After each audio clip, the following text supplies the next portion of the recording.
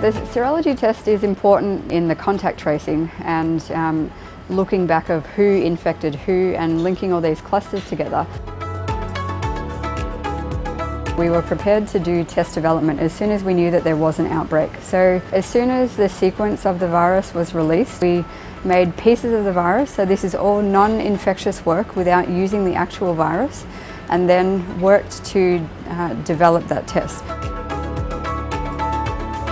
Serology test is something that we use in the lab to detect antibodies. What happens when you're sick or when you get infected with a virus or a bacteria, your body makes these antibodies. So the test is something that we can use to determine if you've been sick. How it works is we take sera from the patient, so that's part of the patient's blood, and then we mix that in a well, and then the antibodies from the patient, if they're in there, they stick onto the pieces of the virus, and then we can detect it using that test.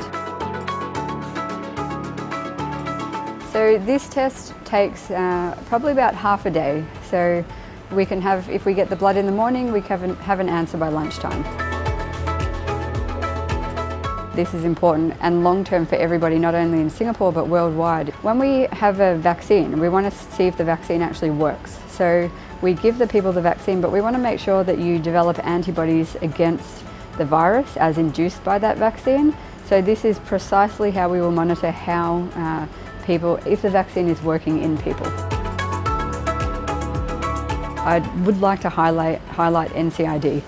The people there are amazing, and I had a chance to work very closely with them, and these are the people on the ground that are handing us the samples. So personally, these are the people that I see directly. And we're all working day and night.